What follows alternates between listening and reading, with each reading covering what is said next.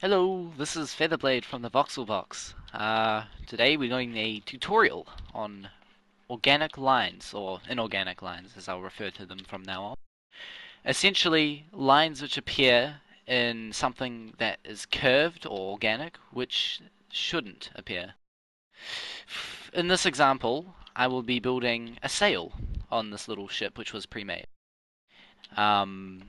Specifically, it's a lateen sail, so a three-pointed triangle between a grey block down below and the 2 points on the main rung. I'm going to show you what organic lines are, as well as how to get rid of them, which has been a big question people have been asking me lately. So what I'm going to do firstly is just fill out the sail and show you what organic lines are. Now, as I'm moving these down, I'm just using a method called extrusion, taking what I've set as a base up the top and then just pulling it straight down. Extrusion methods can be used in a pyramid, for example, when you just move every block in by one and then go up to the next layer on a pyramid.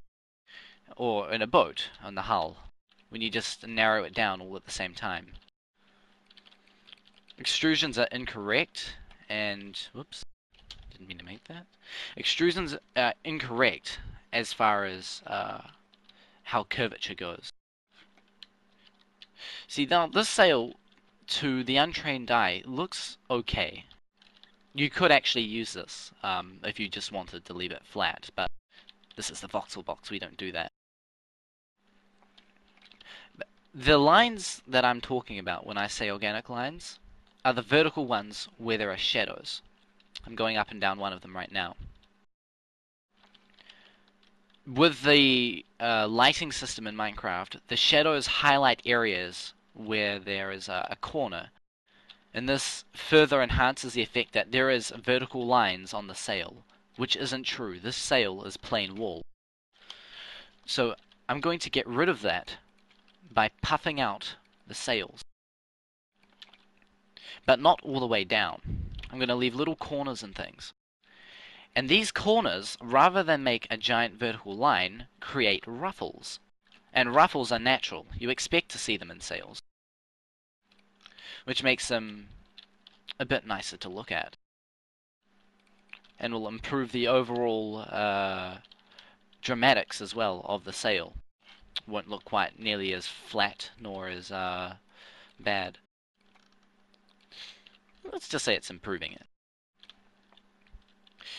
So already here we've got sort of a sail, and it actually looks okay. But I want to make this a windswept sail. I want to make this puffing out fully. And I also need to rig it to the stone block on the bottom right here. So I'll go ahead and set where I want to make the sail to go. Let's say, just starting up a base, pull it out towards here and make the corner.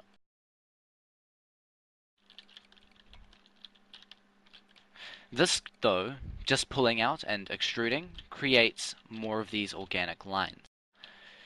Right here, we've got a particular type of one where you get a single point corner in which multiple levels of changes are happening. If you see the difference, here I remove the point, here I place it back again.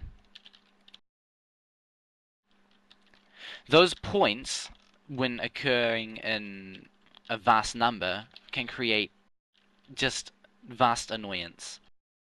In particular, if you go diagonally and upwards at the same time.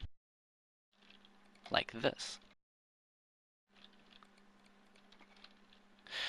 And that creates a very horrible effect, which is sometimes what happens when you try curving sails. So we'll be getting rid of this by puffing out. That's the main fix. That's the main fix for organic lines, is to puff out the sail, or puff out, if it's a bird or something, you puff out its belly. If it's a hull, you puff out the hull more, you make it thick.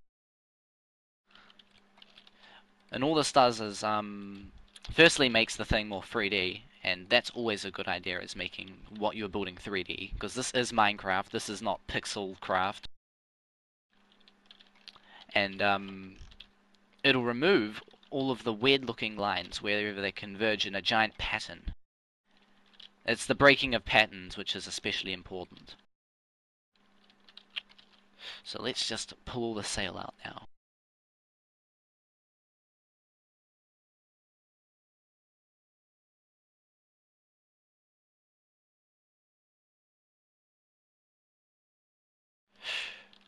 Right. Once I'm happy with what the sail is, notice how I've extended out in circles as I'm going out this way. The bottom is thicker than the top coming out, and even starts to round back as it gets closer to the edge. And that just adds more depth. The more times you can go backwards and forwards on a wall, or in a sail, or in a hull, or a dragon, the more faces of blocks you get to show, and the more faces you show, the more perspective you're showing. So that's another thing to look out for.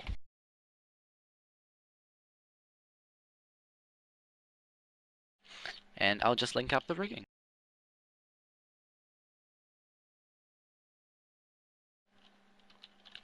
So that was just a boat hull. Oh, sorry, not boat hull, sorry. That was a boat sail. Getting rid of sometimes the flatness that I've seen on other people's boats, where they just create a giant flat sail, and then making it bigger, puffing it out, pulling it forwards, making it windswept with ruffles, and then after that, getting rid of points that drag attention and create flowing curvature across the whole sail.